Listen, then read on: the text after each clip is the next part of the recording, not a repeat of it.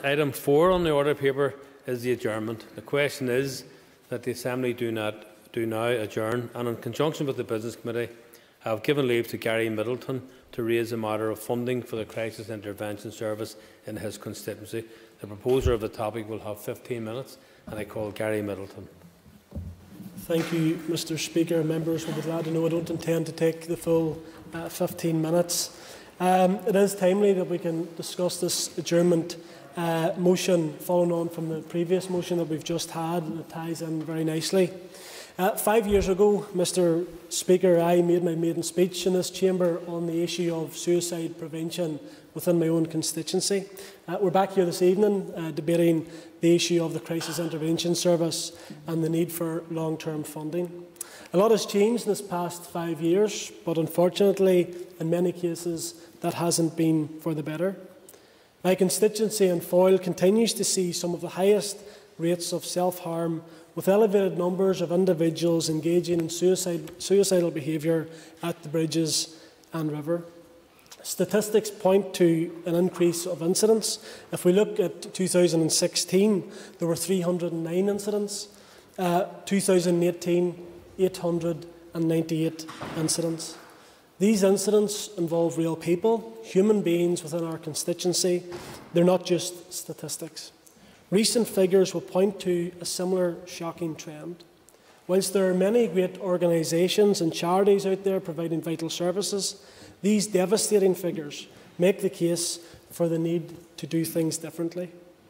Far too many lives have been lost and families devastated. One life lost is one too many. In 2019, the Crisis Intervention Service was developed. The service was developed to complement the Western Trust's 24-hour crisis response service at Altnagalvin. It was developed to help address the high rates of suicidal behaviour in the Western Trust area, which is among the highest in Northern Ireland. This service was initially run as a pilot scheme. However, this has now been extended on several occasions for a few months at a time. I do welcome the latest extension of the service until March 2021, and I do thank the Minister for listening to the concerns of us all in the North West. It is, however, unacceptable that a fight has to be put up time and time again to have this service funded at a basic level. The Crisis Intervention Service in Londonderry, its employees, its volunteers, and most significantly, the service users deserve better than that. Last-minute funding decisions add further to the stress and the concern of those involved. The service was due to end in just 2 weeks' time. The funding announcement and extension was announced just last week. This causes serious issues for job retention of the skilled professionals involved in the service, and it also causes undue pressure on those having to work in the front line, helping our most vulnerable. Again, the extension is very welcome. However, we must look at a long-term, sustainable funding model going forward. The benefits of the Crisis Intervention Service is well evidenced in the evaluation report conducted by the Ulster University. One service user, and I quote what this service user said, "I don't know what would have happened if the Crisis Intervention Service hadn't have been there for me, because all I say, I just wanted to jump in the river. You never know an impulse. I've been dealt a bad hand in so many ways, and it's time to cash in my chips. That's the way I look at it, and that's how I justify it to myself." This service is a vital lifeline to so many people in our city. The evaluation report recommended that the service should be maintained, and I think that is in no doubt. The opening hours and the publicity procedures need to be reviewed. We know that the service operates on a Thursday at 8 p.m. until a Sunday at 8 a.m. And we know that that isn't sufficient because the issues that many of those face don't stop or start at those times. They exist all of the time, and there should be a service to reflect that. And the evaluation also referenced that progress was needed on partnership among referral agencies. Mr. Speaker, I pay tribute to many organisations within my constituency, Foyle Search and Rescue and the PSNI and many others, who do an incredible job at helping those in need. There are many other recommendations in the evaluation report which are relevant, but they all point to the fact that there needs to be a crisis intervention service in the area. There is also an economic response conducted by Professor Siobhan O'Neill and Dr. Adele Ennis. It clearly makes the economic case for the service, the savings that the service has to other agencies, emergency departments and the emergency services. However, this argument should not be an economic one. As I've said before, one life lost is one too many. The value of life is precious. When announcing the 3-month extension in June, the Minister stated, "The service has shown positive benefits for those clients who are in crisis, and I sincerely hope that funding is secured to enable the service to continue. It is incumbent on the Council to commission the service to secure a sustainable funding model going forward. I encourage all stakeholders to use this additional period as an opportunity to have those conversations and engage extensively with Extern to identify lasting funding options." I believe, and those who represent the Foyle constituency at all levels believe, that the Department for Health should be funding this vital service. We all agree on the significance of the Protect Life 2 strategy, yet time and time again, this service is on life support. We don't need further reports and strategies. We need funding and we need support. The Minister had said that he encourages all stakeholders to use the additional period as an opportunity to have those conversations and engage to identify lasting funding options. However, it has been disappointing that the Western Trust and the PHA have not been engaging with the Crisis Intervention Steering Group. I would be grateful if the Minister would ensure that there is representation at these steering group meetings. The Department for Health should give a view on the evaluation report and its findings. As we go forward, the challenges within our society are becoming greater. Experts have warned that the COVID-19 pandemic and any economic consequences or job losses may lead to an increase in suicidal behaviour and death by suicide. Initial data based on police records of incidents at the River Foyle shows an increase in suicide behaviour. This may be seen as the tip of the iceberg, since the majority of suicides occur in the person's home. People are avoiding presenting themselves to emergency departments at this time, which means that people in suicidal despair would particularly benefit from having an additional alternative place of support to go at the current time. As we continue to live with the virus and face the possibility of second waves, the service should be maintained as an essential component of the efforts to reduce the mental health impact. I do want to say, Mr. Speaker, I appreciate that the Minister has championed mental health services, so this is not a criticism of the Minister, because I know that the Minister has so much on his plate, and we do support him in that role, and we do wish him well, and we will support him in whatever efforts need to be made, whether it be a bid to the Executive as a whole or whatever needs to be done. But I would plea that we're not standing here again in March 2021 making the same arguments for the same service, which we shouldn't have to make the case for. So I would urge the Minister to take on board these comments, and I just thank him for attending this debate here today, and I would urge everyone to please make their views known. Thank you, Mr. Speaker. Thank you, and I call Martina Anderson. Gormy Agad Can Kohler, and I want to thank the member Gary Middleton for bringing this adjournment debate today, because as we know, from 1998 to 2018, 5,087 people have taken their lives in the north. I know the member knows that and the Minister knows that. This means that more people have died throughout those years that have died during the 40 years in the conflict. And like the rest of the north, Derry has endured a mental health and suicide epidemic. This scourge has ravaged the people of Derry. It shakes our communities to the core, and it tears families apart. And yet a key life-saving service like the Community Crisis Intervention Service limps on month after month, receiving breadcrumbs from the Department of Health's table.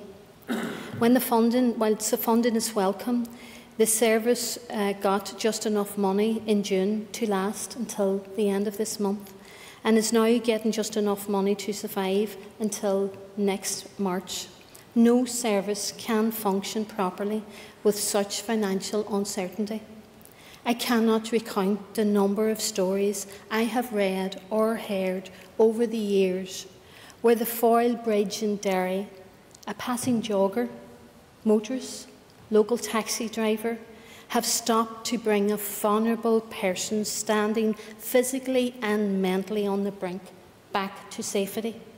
Unfortunately, I also know stories of those who have jumped, of those whose lives have become so dark, who can see no glimmer of hope, who want nothing more than to end their suffering by jumping into the inky abyss below. Bodies missing for days. Foyle Search and Rescue, a fantastic organisation in Derry, scouring the river in search for a body, while desperate families organise search parties along the river bank to bring their mummy, daddy, brother, sister, aunt, uncle, cousin, or their friend home. Those people who have taken their lives are not numbers or statistics. They were voices crying out for help, and it is our duty, especially your duty now, Minister, to ensure that their cries do not fall on deaf ears. That is why Derry needs a community crisis intervention service.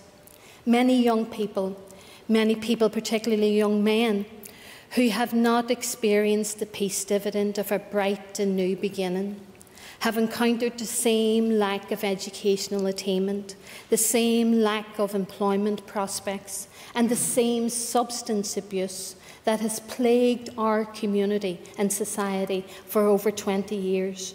It is those who are on the brink that the Community Crisis Intervention Service helps. This service literally saves lives, intervening and supporting those who suffer alone, providing timely, non-clinical and community responses to those in crisis, giving advice for those trying to cope with stress, anxiety and depression. The level of suicide rates that Derry experiences is undoubtedly compounded by poverty, social deprivation and a lack of opportunity. Suicide rates are higher in those areas that are most deprived. And whilst Derry has come a long, long way over the last 20 years, we know that we have much further to travel. We need to ensure financial resources are allocated to Derry City and District based on objective need. Part of that is ensuring the continued and long-term funding of the Community Crisis Intervention Service way beyond March 2021, because we have never needed a Community Crisis Intervention Service more.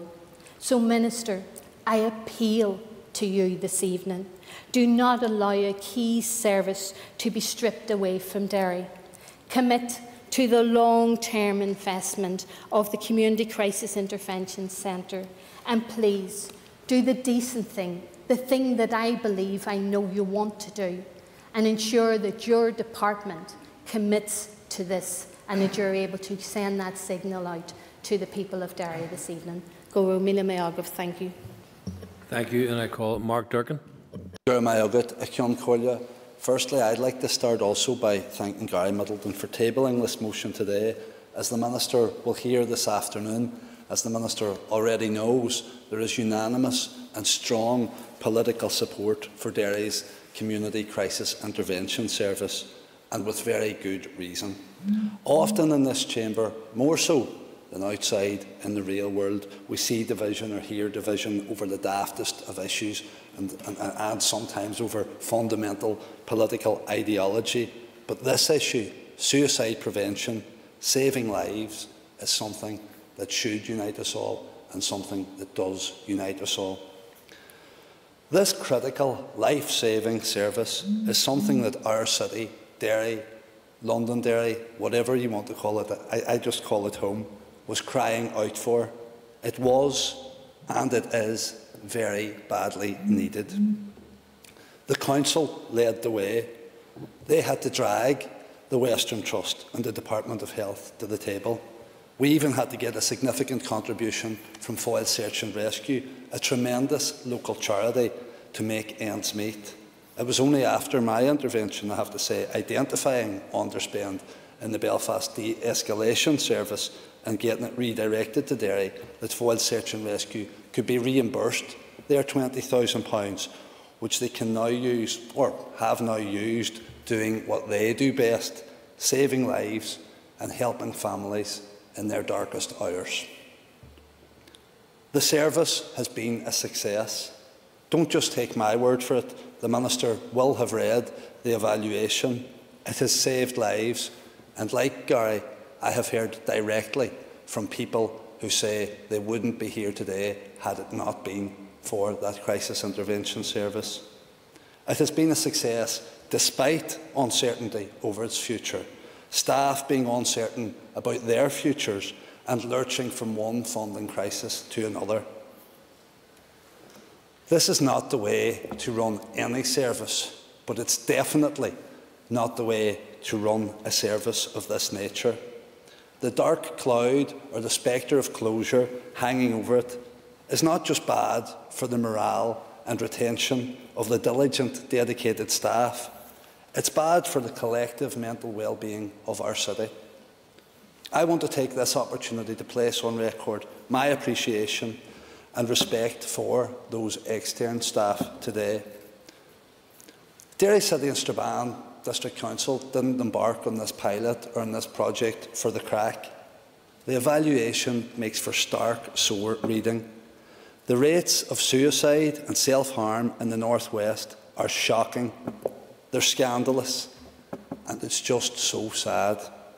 My thoughts are with all those families that have been devastated by suicide, and with those individuals out there who battle with demons every day. I commend the Council on their efforts to get this up and running. They had to do it because no one else was going to do it. But now I can't help but feel this project is suffering because it was Council-led, that someone somewhere in the Department of Health is saying, that wasn't my idea, so I don't like it. If that's the case, then tell us what you don't like. Help support and shape the service. Don't starve it. We need to protect life, not egos. I want to thank all of those involved in the gruelling work of suicide prevention, both in the statutory and community sector. I know many of the individuals in the Trust and the Department who work flat out round the clock under huge constraints and under huge stress to tackle ever-increasing and ever more complex cases. But there is clearly a systemic issue. It's evident still in terms of the mental health budget and in how difficult individuals find it to access the support they need when they need it. But other community-based initiatives should be embraced, not feared and rejected. It's about complementarity, not competition. My recent proposal for a North West Suicide Prevention Task Force has been dismissed as it would undermine work currently being done. I don't want to undermine it. I want to underline it, because the sad reality is that too many people out there honestly believe that nothing is being done. The member draws remarks to a close. This project clearly falls under the remit of the Department of Health, and will obviously support and have called for funding from other sources. While it's clearly Minister Swan's responsibility to lead on this, the Executive does have a responsibility as well. We've had ministers tripping over themselves to give their commitment or talk about their commitment to mental health. Talk is cheap. Life is precious. Saving lives is precious. And the retention of the long-term funding of this project is good value for money. It needs done, Minister. Please do it. Thank you, and it was remiss of me not to advise members that they have 5 minutes. Thank you. I call Karen Mullen. I also want to thank Gary Middleton for bringing forward today's adjournment debate on Derry's Crisis Intervention Service, particularly following on from this afternoon's motion. I also want to thank the Minister for being here for both today.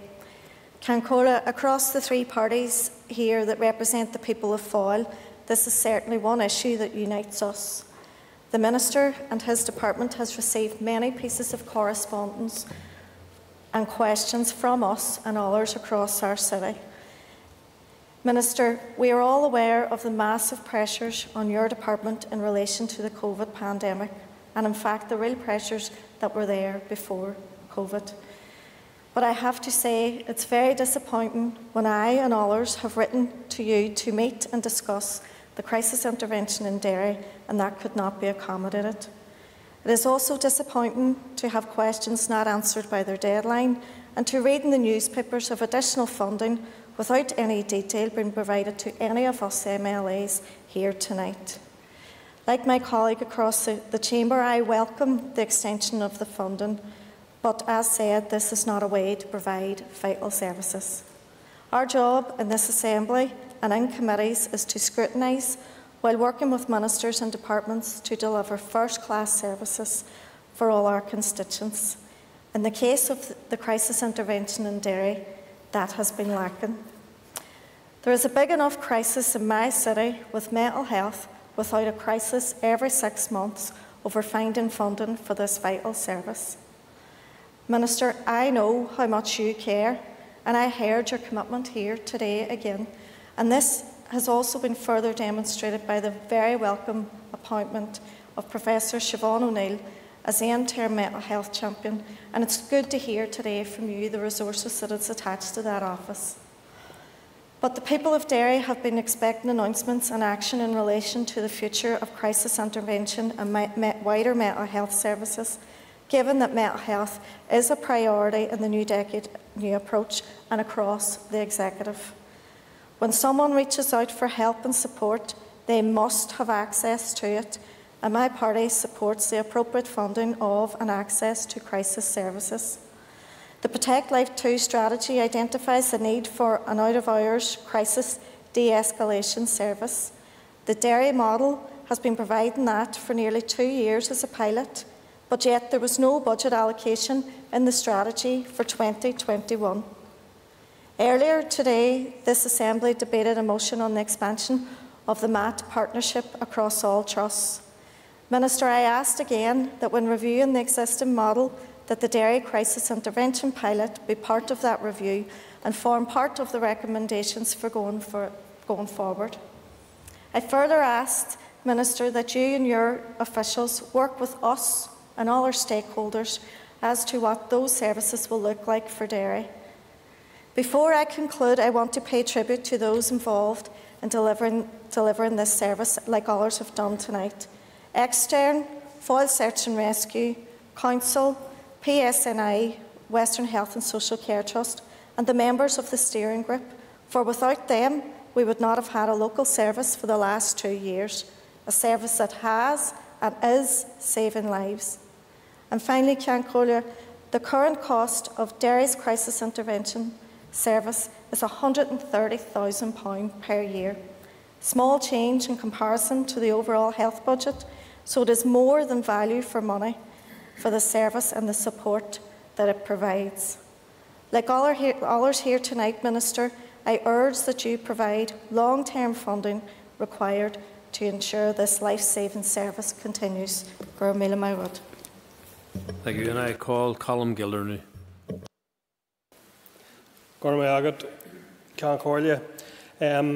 I welcome the opportunity to return to the important issue of the cross-cutting support needed for crisis intervention services we discussed earlier, and I would like to update members on the committee's consideration of this matter, and also to thank the member for bringing this to the Assembly.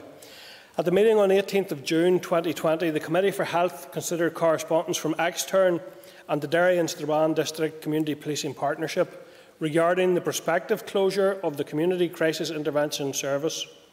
The Committee welcomed the Minister's statement of 16th June announcing an extension of funding for the service. However, the Committee noted that this extension was short-term only and wrote to the Department to ask if any consideration has been given to longer-term funding for the service. The Minister advised of the further 3-month funding package granted and made the case for a multi-agency funding approach, given the benefits to PSNI from the service. In addition, the committee requested details on the planned reconfiguration of mental health crisis services, as described in Action 8.2 of the Mental Health Action Plan, including information on the timeframe and any scoring system to be used in the review. We were informed that the Chief Medical Officer was leading on this and that the proposed timeframe was between September and December of this year, with the caveat that the pandemic may require an extension. The Minister also advised that the review would look at the wider context of crisis support in mental health and consider all available evidence, in addition to evaluating existing services. Closely connected to ongoing challenges at EDs and the review of urgent and emergency care, the committee understands the review will also aim to identify improvements which will reduce the number of people attending emergency departments as a result of a mental health crisis. As I said earlier, the committee will no doubt be keeping this matter under review as part of our wider scrutiny of transformation and rebuilding services. I am struck by today's debate and indeed the earlier debate in relation to the issue that we all know exists, whereby if you have a broken leg, people will come across the street to talk to you and comfort you and offer support and advice, whereas if you have a mental health problem, they will often at times avoid discussing it, avoid raising it or whatever. But it also strikes me that the other thing about the broken leg is that you can go and get something done about that when it happens and when you're in pain. In terms of mental health services, those same access to services at the time when you really need it do not exist, and I think until such times as we can create a network of services right across the north that deal with that, we will not be treating mental health issues in the terms of parity with physical health. Thank you, Cormac, and I call Alan Chambers. Mr. Speaker, the Ulster Unionist Party has long recognised the need to develop and support new innovative approaches to helping people at a time of emotion crisis. The Community Crisis Intervention Service has undoubtedly saved lives, and it's not just its absolute emphasis of a community response, but also the fact that it is focused on working during the hours of 8 p.m. on Thursdays to 8 a.m. on Sunday mornings, when some other support organisations may not be there for people. The service has been an immediate safety net, providing a short-term solution to an immediate crisis. That is why I was pleased that Robin Swan has not once, but twice personally intervened to secure the ongoing provision of the service. The first was in June this year, when he provided over £32,000 for a breathing space for the Council to try to reach a longer-term funding solution. At the time, it was also made clear that it would have been useful for funding discussions to also involve the other departments and the Policing and Community Safety Partnership, given the clear benefits to the services for the PSNI. Regrettably, nothing came to fruition. So once again, the Minister intervened, but this time it wasn't just for 3 months, but for 6. Whilst other departments and statutory bodies often talk a good talk, it's regrettable that none other than Minister Swan were able to offer even a part contribution to the service. If other statutory bodies are serious about this service and continuing on a sustainable basis, they all need to step up to the plate. They need to dig deep into their pockets, and they need to help create a long-term funding package and a model that is available for even longer operating hours. I wish this invaluable service well going forward. Thank you, Mr. Speaker. Thank you, and I call Paula Bradshaw. Mr. Speaker, and thank you to the member for bringing this debate today. It is not my constituency, although as a former resident of Eglinton it was once, so I respond not as just as the party health spokesperson, but also as someone who has a natural sympathy for the area. My remarks will be brief, as much as the clear case for retention of the service and for placing it on long-term funding has already been made. Indeed, the clear case exists not just for retention but extension. I so recognise that funding sources may need to be wider than just the Department of Health, but as we have heard in the earlier debate, it is essential that we do not just see money allocated to these services as spent, but rather as saved. Services such as these are classic cases of the type of early intervention which the entire process of transforming our health and social care system is all about. By allocating funding to services such as these in the longer term, we should recognise that by intervening early and therefore intervening effectively, we can turn lives around. There is surely nothing more important than that. I have spoken to my party's councillors in the area, and I would emphasise the other point that was raised in the earlier debate also, that crisis intervention should be so much more an innate part of the overall mental health service and indeed the health and social care system generally. The objective is that crisis intervention can be a fundamental part of primary care, providing a direct link for the police, the ambulance service and the fire service, rather than having to direct people to an already inevitably busy emergency department at Altnagelvin or elsewhere. This type of early intervention would see the most appropriate care provided immediately, with adequate follow-ups within a few days, and thus the most effective channel to help people in need without the need for referrals, other than in the most extreme cases. So, to re-emphasise two key points, the service cannot survive by having to chase after a pot of funding every few months. It needs a longer-term footing. But secondly, we could provide much longer-term funding. It could become a true anchor for the service and for improving mental health across the whole area, and thus potentially a model for elsewhere in this country. In closing, I wish to express my thanks to everyone who is involved in the service to date and to wish them well for the future. Thank you. Thank you, and I call Cara Hunter. Thank you, Mr Speaker, and I thank Gary for bringing this important debate forward. Although I'm not an elected representative of Foyle, I have to say my constituents do avail of external services, so I'm delighted to be here today to speak on this issue. In my time serving as a Derry and Strabane District Council as a councillor, I was greatly impressed by the work and the commitment CCIS has to those struggling with mental ill health. They are providing vital services to their local community, serving people from the outskirts of Strabane right through to Derry City and constituents from Claudy. In the midst of a global health pandemic, and as discussed in the mental health crisis debate earlier today, the need for on-the-spot mental health support is painfully apparent. We fear and have extreme concern regarding what the North West would look like without access to a service like this, a community-based programme with a listening ear, available out of hours and on their doorstep. If we cannot afford to fund this life-saving service, what kind of message are we sending to the wider public? I have spoken at length with staff at CCIS. You can tell the impact that this service has had on reducing suicidal behaviour within the wider council area. I would ask and urge the Minister and other executive colleagues to please consider a long-term and ring-fenced funding strategy for this critical suicide prevention service. Thank you, and I call Jerry Carroll. Mr Speaker, as you know, I'm not a member of the constituency, I'm not a Derry man, but I think it's important to be here and speak in support of this service and other services like it across the north. Too often services like this spend too much time chasing funding when they should be doing what they're best at, which is supporting people with mental health issues. And people have expressed to me that the crisis intervention service in Derry is a vital amenity for the city and the North West, and I believe them and I take their word for it. And it has saved lives, as people have obviously emphasised here tonight. And on World Suicide Prevention Day, the Minister obviously announced another £60,000 of funding to keep the service going until March. Of course, this funding has been broadly welcomed. It's a service nobody wants to lose in Derry. However, the treatment of the service isn't good enough. People dependent on the service can't be sure it will be there the year after or the year after that.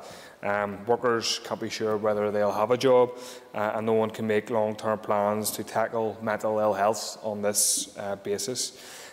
Like my constituency, Mr Speaker, Derry in the North West suffers disproportionately from a legacy of deprivation and disinvestment, and the implementation of Tory welfare reforms has had a vicious negative impact on the most vulnerable and low-paid workers in all communities there.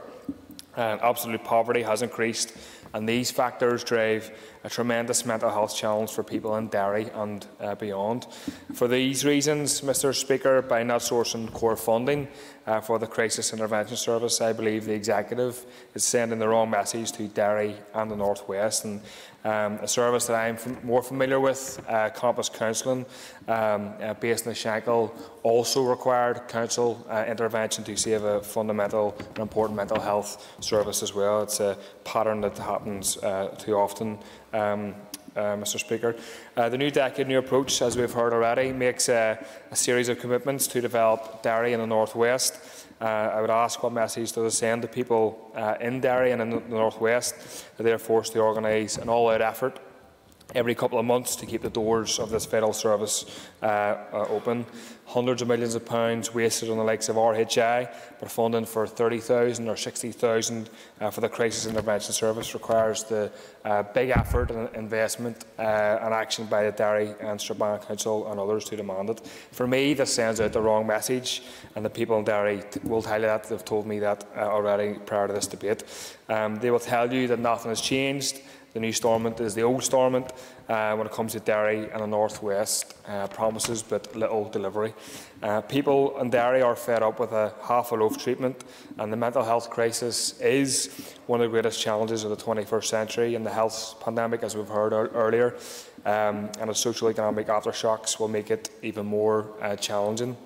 For this reason, Mr Speaker, the Minister and the Executive need to use this opportunity now to identify core long-term funding for the Derry Crisis Intervention Service and make it part of the Mental Health Action Plan. The job of the Executive is to help people, not abandon them, and generate cynicism and hopelessness. Derry needs a new deal, and let's send a message today that we are serious about delivering this by making a priority of establishing core funding for this essential service. Thank you. Thank you, and I call the Minister for Health, Robin Swan.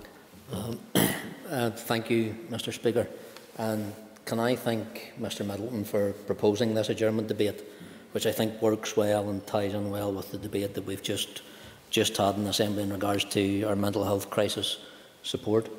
Mr Speaker, I think it's a testimony and a dedication to the members here tonight for those who have attended and stayed for an adjournment debate, because I know when we were in other sittings and other sessions, if you got the local representatives from that constituency to stay, it was an achievement. So I would just like to thank all the members from across all the parties and other constituencies who have stayed tonight to join in this debate and support the representatives from Foyle in this adjournment debate, because this debate provides us again with a welcome opportunity to discuss the funding for the Community Crisis Intervention Service in Londonderry. And I'll repeat, some of the commentary from the earlier debate, Mr Speaker, because since taking up the post as Minister of Health, I've made it very clear that mental health is a priority for me and my department. So I know Mr Durkin's phrases earlier on in regards to ego. I hope that's not directed at me or anywhere near any of my and I just want to clarify that approach, because it's not how I work, and it's definitely not how I work in regards to mental health. Because, Mr Speaker, for far too long people have struggled to access appropriate mental health services when they need them. For far too long, suicide has cast a shadow over our communities and robbed us of too many lives. So it's important to note that suicide prevention, it's not a single issue. And in particular, it links with drugs, it links with alcohol and deprivation, as Mr Carroll indicated, are widely acknowledged through experience and research and best practice.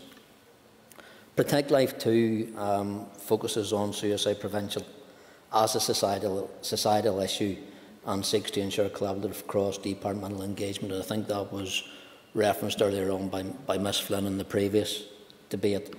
because it addresses the risk factors for suicide and self-harm, as well as engagement across wider society. Because suicide prevention, Mr Speaker, requires work across a range of settings and services, because the combined knowledge, expertise and resources of all our departments and the differing sectors is essential to reduce the suicide rate. Londonderry's Crisis Intervention Service was commissioned, as many members have said, by Derry and Strabane District Council and is delivered solely by Extern. The service began in January 2019 and provides a timely, non-clinical community response to individuals experiencing social, emotional or situational crisis, and that has been indicated here today. This service was initially piloted for 1 year, due to end in December 2019, and that was extended until June 2020. £27,000 of transformational slippage funding was allocated to the service in March 2020, and I agreed to provide a one-off injection of just over £32,000 funding to Derry and Strabane District Council to allow a breathing space for the Council to extend the service for a further 3 months to the end of this month to try and reach a funding solution with stakeholders. That work is ongoing and is going in a positive direction.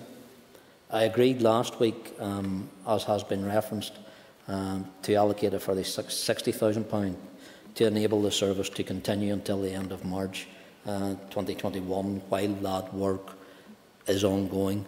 I know the service wrote to a number of departments, but Health was the only one that responded financially to allow that piece of work to continue.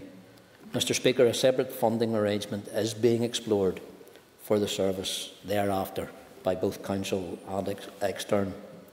I felt it important to maintain the service to allow them to do that piece of work, and that's why I provided the funding until the end of March 2020, until the crisis service review work is completed, because this piece of work is included in that review, and also in context of COVID-19 and the impact that undoubtedly has on mental health.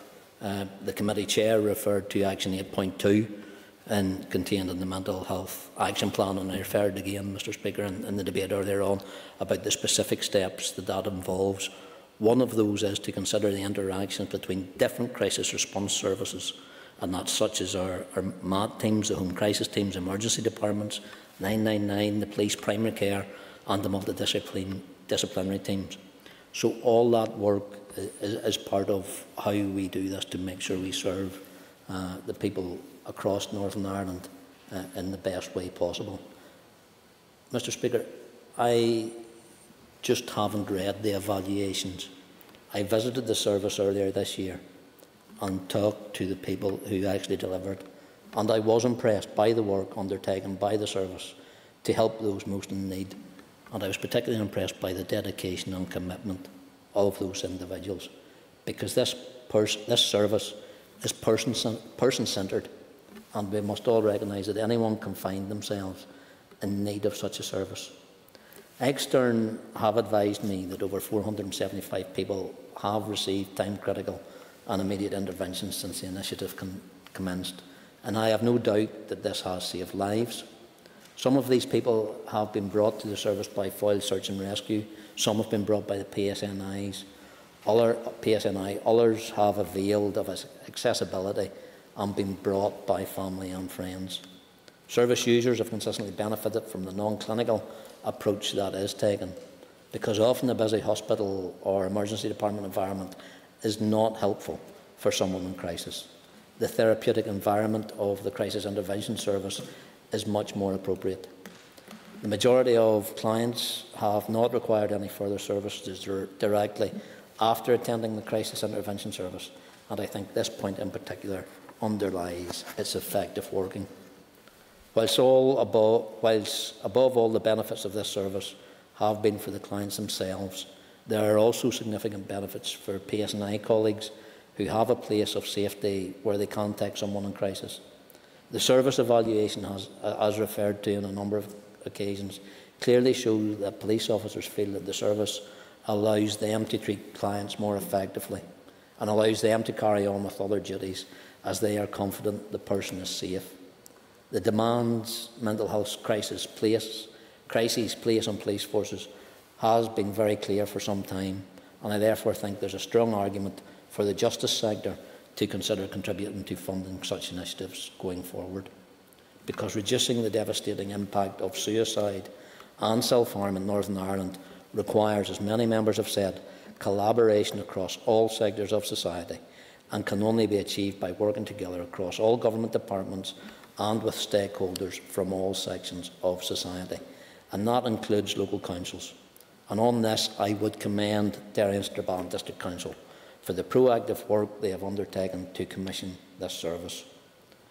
Members will be aware on the 19th of May I published my department's Mental Health Action Plan.